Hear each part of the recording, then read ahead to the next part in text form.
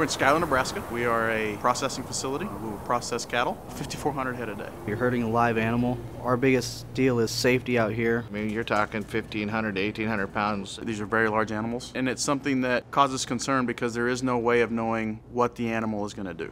One of our vendors sent me a link to a video, and probably within 10 seconds of watching the video, I just immediately knew we could move cattle with that kind of robot. I didn't know what it looked like. I didn't know the functionality of it, so it was just a bunch of unknowns. It's something that you don't think would work right away. First one we tried was made out of plastic, and it got kicked once and the pieces flew.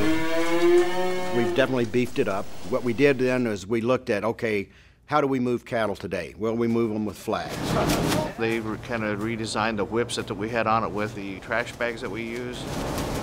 Our employees, they can talk, they can whistle, so we needed sound. Come on, let's move it. Come on, hey, hey. You work with this thing for 2 weeks and you're amazed on what it can do already. Before lunch break, we already had 3 employees running the robot and doing a very fine job of running it. Joystick on it is just like an Xbox controller, so pretty easy. Employees appreciate the fact that it's keeping them safe. Hey, it's another team member. It makes them feel a lot safer, and it actually is pretty good assistant. If something does occur, it's a machine that breaks and not a human getting hurt. Run over the robot. That's fine. We can build it, refix it, we can buy a new one.